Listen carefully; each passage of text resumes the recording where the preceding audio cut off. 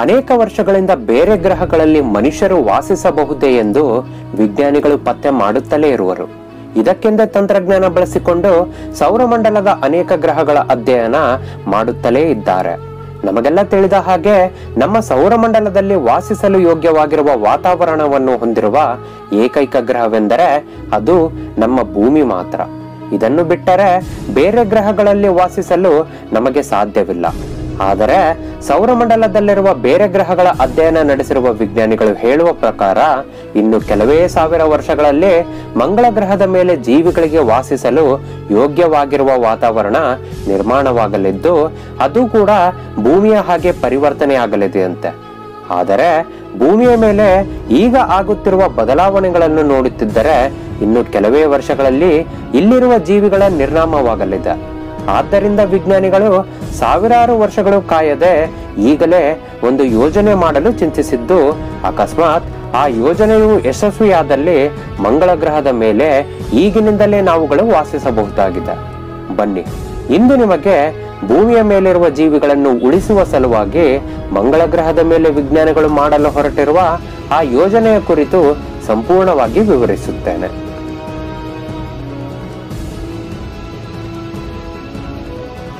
ಇಲ್ಲಿಯವರೆಗೂ ವಿಜ್ಞಾನಿಗಳು ಸೌರಮಂಡಲದ ಎಲ್ಲಾ ಗ್ರಹಗಳ ಅಧ್ಯಯನ ನಡೆಸಿದ್ದಾರೆ. ಆದರೆ ಯಾವೊಂದು ಗ್ರಹದ ಮೇಲೂ ಕೂಡ ಜೀವಿಗಳು ಇರುವ ಕುರುಹು ಸಿಕ್ಕಿಲ್ಲ. ಅದರಲ್ಲಿ ಮಂಗಳ ಗ್ರಹ ಕೂಡ ಒಂದಾಗಿದೆ. ಆದರೆ ವಿಜ್ಞಾನಿಗಳು ಹೇಳುವ ಪ್ರಕಾರ ಬೇರೆ ಗ್ರಹಗಳಿಗೆ ಹೋಲಿಸಿದರೆ ಮಂಗಳ ಗ್ರಹವನ್ನು ಜೀವಿಗಳಿಗೆ ವಾಸಿಸುವ ಹಾಗೆ ಮಾಡಬಹುದಂತ. ಇದಕ್ಕೆಂದೇ ಆ ಗ್ರಹದ ಮೇಲೆ ಟೆರಾಫಾರ್ಮಿಂಗ್ ಯೋಜನೆಯನ್ನು ಮಾಡಬೇಕಾಗುತ್ತದೆ. ಈಗ ನಿಮಗೆ ಈ ಟೆರಾಫಾರ್ಮಿಂಗ್ ಅಂದರೆ ಏನು ಎನ್ನುವ ಪ್ರಶ್ನೆ ಮೂಡಿರುತ್ತದೆ. ಇದಕ್ಕೆ ಉತ್ತರ ಹೇಳುತ್ತೇನೆ, ಕೇಳಿ.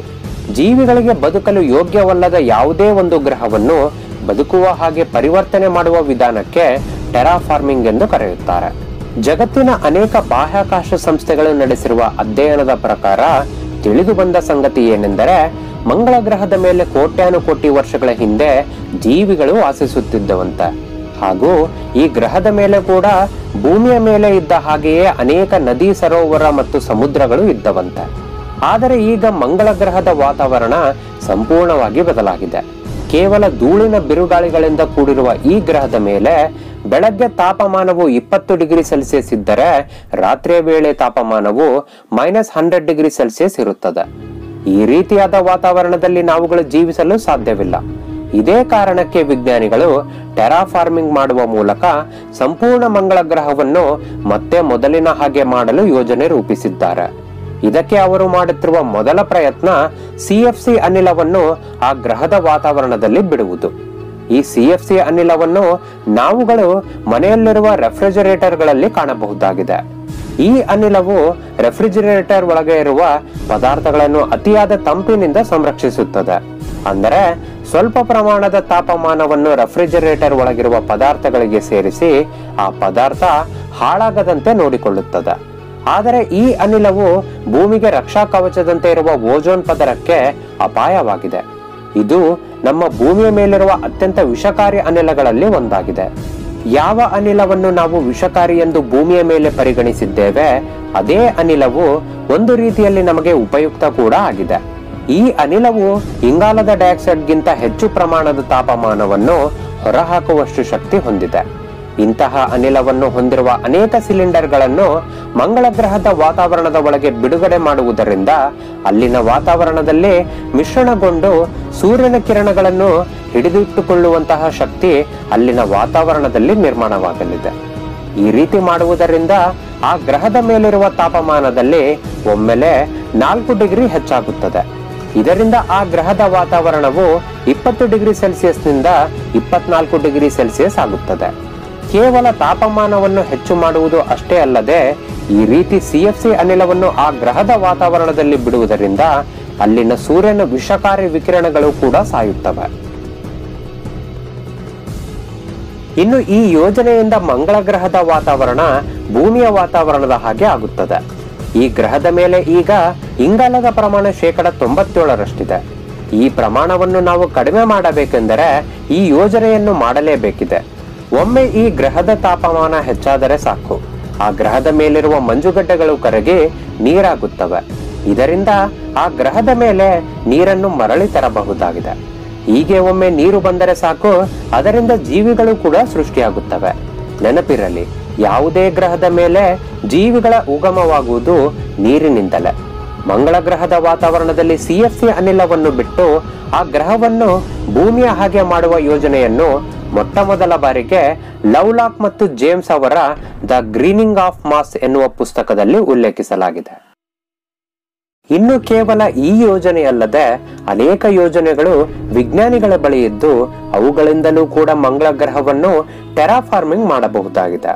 ಆ ಯೋಜನೆಗಳಲ್ಲಿ ಮೊದಲನೇ ಯೋಜನೆಯೇ ಆ ಗ್ರಹದ ಮೇಲೆ ಪರಮಾಣು ಬಾಂಬ್ಗಳನ್ನು ಹಾಕುವುದು. ಹೌದು, ಇದು ನಿಮಗೆ ಅಚ್ಚರಿ ಎನಿಸಿದರೂ ಕೂಡ ಸತ್ಯ. ಈ ರೀತಿ ಪರಮಾಣು ಬಾಂಬ್ಗಳನ್ನು ಆ ಗ್ರಹದ ಮೇಲೆ ಹಾಕುವುದರಿಂದ ಆ ಗ್ರಹದ ಮೇಲಿರುವ ಧ್ರುವ ಪ್ರದೇಶದ ಹಿಮ ಹೊದಿಕೆಗಳು ಕರಗಿ ಸಾಕಷ್ಟು ಪ್ರಮಾಣದ ಇಂಗಾಲದ ಡೈಆಕ್ಸೈಡ್ ಹೊರಬಂದು ಅಲ್ಲಿನ ವಾತಾವರಣದಲ್ಲಿ ಮಿಶ್ರಣವಾಗುತ್ತದೆ. ಇದರಿಂದ ಆ ಗ್ರಹದ ಮೇಲಿರುವ ತಾಪಮಾನ ಮತ್ತು ಆ ಗ್ರಹದಲ್ಲಿರುವ ಗಾಳಿಯ ಒತ್ತಡ ಹೆಚ್ಚಾಗುತ್ತದೆ. ಪ್ರಸಿದ್ಧ ಸ್ಪೇಸ್ ಎಕ್ಸ್ ಕಂಪನಿಯ ಮಾಲೀಕ ಎಲಾನ್ ಮಸ್ಕ್ ಅವರ ಪ್ರಕಾರ ಮಂಗಳ ಗ್ರಹವನ್ನು ಭೂಮಿಯ ರೀತಿ ವೇಗವಾಗಿ ಪರಿವರ್ತನೆ ಮಾಡಲು ಇದು ಅತ್ಯಂತ ಸುಲಭ ವಿಧಾನ.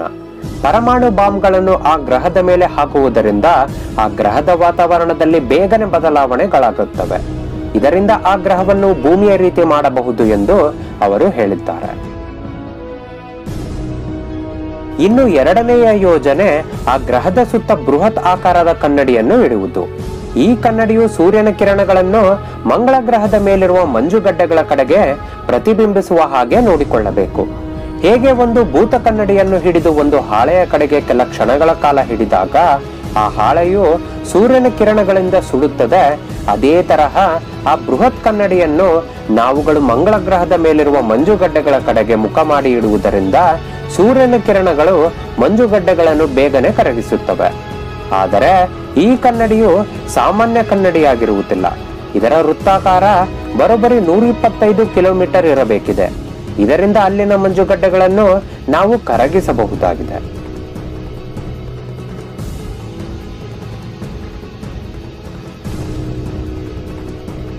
ಇದೇ ರೀತಿ ಅನೇಕ ಯೋಜನೆಗಳು ವಿಜ್ಞಾನಿಗಳ ತಲೆಯಲ್ಲಿದ್ದು ಅವುಗಳನ್ನು ಕಾರ್ಯರೂಪಕ್ಕೆ ತರಲು ತಂತ್ರಜ್ಞಾನದ ಕೊರತೆ ಇದೆ. ಭೂಮಿಯ ಮೇಲೆ ಈಗಿರುವ ತಂತ್ರಜ್ಞಾನವನ್ನು ಬಳಸಿಕೊಂಡು ಮಂಗಳ ಗ್ರಹವನ್ನು ಟೆರಾಫಾರ್ಮಿಂಗ್ ಮಾಡಲು ಅಷ್ಟೊಂದು ಸುಲಭವಲ್ಲ. ಆದರೆ ಮುಂಬರುವ ದಿನಗಳಲ್ಲಿ ಮಾಡಿಯೇ ತಿರುತ್ತೇವೆ ಎಂದು ವಿಜ್ಞಾನಿಗಳು ಪಣ ತೊಟ್ಟಿದ್ದು ಆ ಗ್ರಹದ ಮೇಲೆ ಜೀವಿಗಳು ಬದುಕಲು ಸಾಧ್ಯ ಎಂದು ನಂಬಿದ್ದಾರೆ. ಆದರೆ ಕೆಲವು ವಿಜ್ಞಾನಿಗಳು ಹೇಳುವ ಪ್ರಕಾರ ಮಂಗಳ ಗ್ರಹದಲ್ಲಿ ಇರುವ ವಾತಾವರಣದ ಒತ್ತಡವು ಭೂಮಿಯ ವಾತಾವರಣದ ಒತ್ತಡಕ್ಕಿಂತ ಕಡಿಮೆ ಇದೆ. ಆದ್ದರಿಂದ ಅಕಸ್ಮಾತ್ ನಾವುಗಳು ಅಲ್ಲಿರುವ ಮಂಜುಗಡ್ಡೆಗಳನ್ನು ಕರಗಿಸಿದರೂ ಕೂಡ ನೀರು ಬೇಗನೆ ಆವಿಯಾಗುತ್ತದೆ ಅಥವಾ ಮರಳಿ ಹೆಪ್ಪುಗಟ್ಟುತ್ತದೆ. ಇದರಿಂದ ನಮ್ಮ ಯೋಜನೆಯು ಸಂಪೂರ್ಣವಾಗಿ ವಿಫಲವಾಗುತ್ತದೆ ಎಂದು ಅನೇಕ ವಿಜ್ಞಾನಿಗಳು ನಂಬಿದ್ದಾರೆ. ಅದೇನೇ ಹೇಳಿ, ಒಂದು ಗ್ರಹವನ್ನೇ ಟೆರಾಫಾರ್ಮಿಂಗ್ ಮಾಡಲು ಹೊರಟಿರುವ ವಿಜ್ಞಾನಿಗಳ ಧೈರ್ಯಕ್ಕೆ ನಾವುಗಳು ಮೆಚ್ಚಲೇಬೇಕು.